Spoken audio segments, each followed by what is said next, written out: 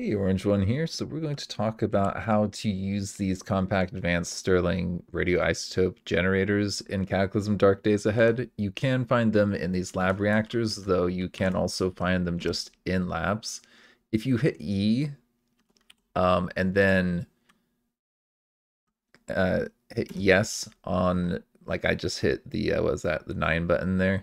And so that just let me connect that to the grid. And now that it's connected to the grid, you can like turn it on, you can unplug, you can do all kinds of stuff.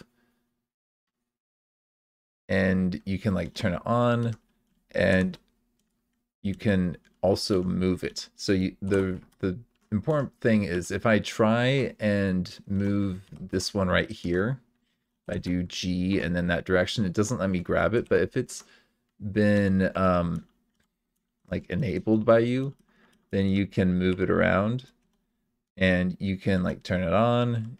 You can like hook it up to uh, other vehicles and do all kinds of stuff.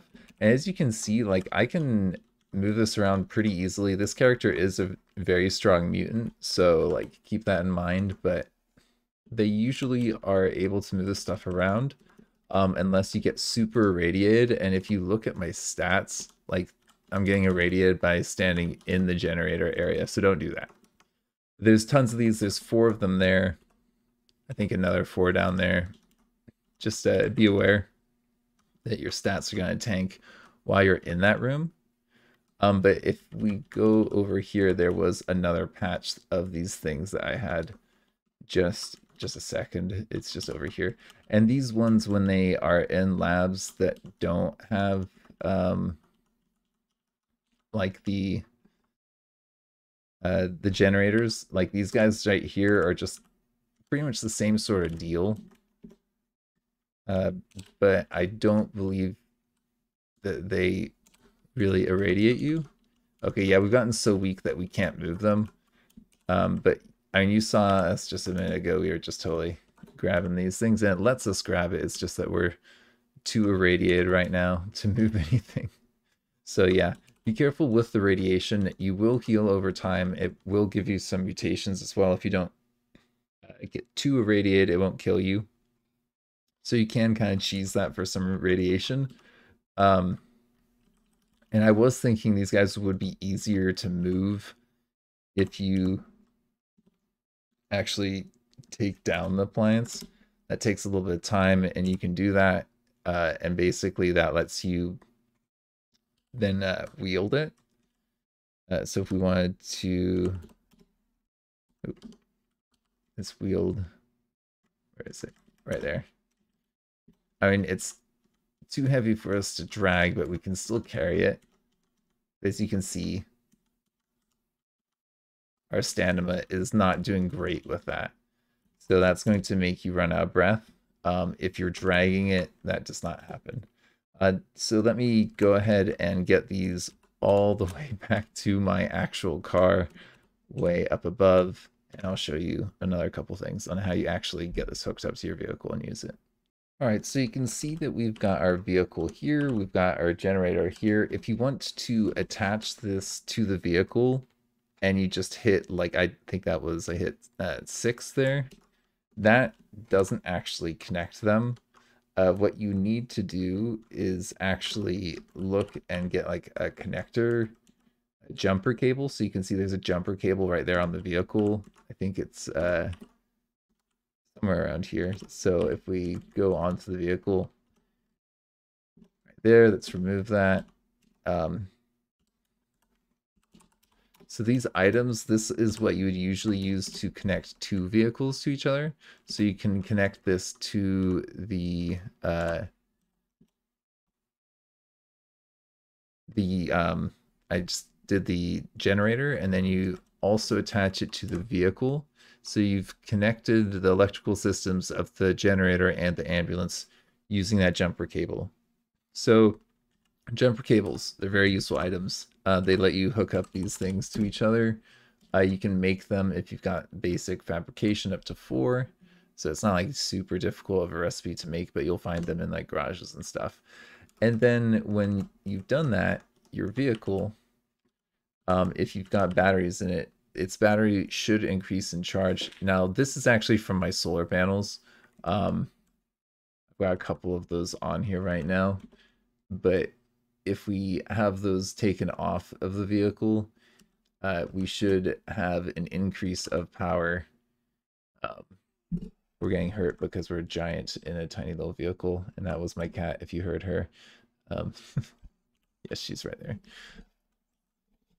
Hello, cat. Tutorial right now, please. So you can see that we're kind of losing power right now. But if we try and just let time pass, I know we're kind of hurting. I think it actually might be our weakness that's hurting us from walking around in that irradiated area and getting the radiation on us. But if we look at this thing should actually increase in power. It's maybe just wait like 2 hours. Just let some time pass. Yeah, I know we're hurting. Ouch. Radiation. It sucks. Don't die from it. That's something to keep in mind, is that, yeah, you might be able to mutate yourself getting some radiation sickness, but it might also kill you. So just keep that in mind. So you can see, although it says we're losing power, we're actually gaining it. It's a gradual flow from these things. But if you get one, there's no reason you can't get 4 of them.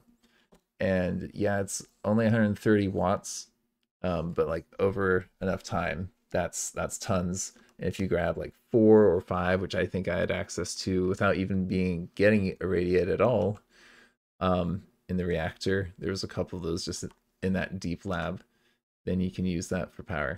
One other thing to keep in mind is that you don't want this getting smashed, because if it gets smashed, it's going to irradiate you even more. So now if we stand here, I bet you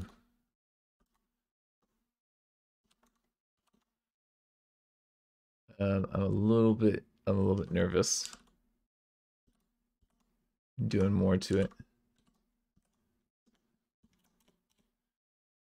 I bet you that we're getting irradiated though.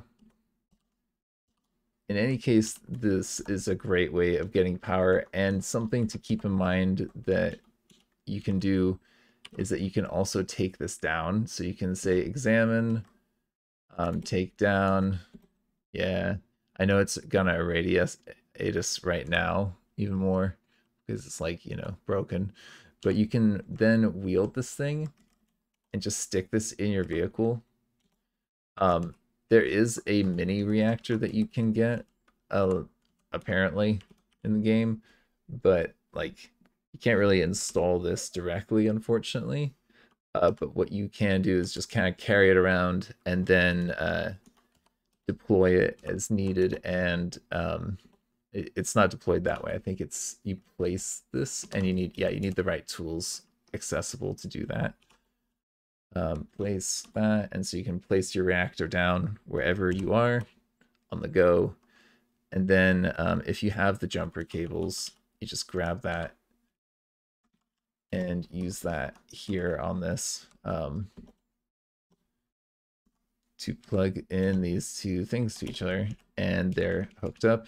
And so it's kind of like you just recharge, you have to stop, and you do have to plug it in.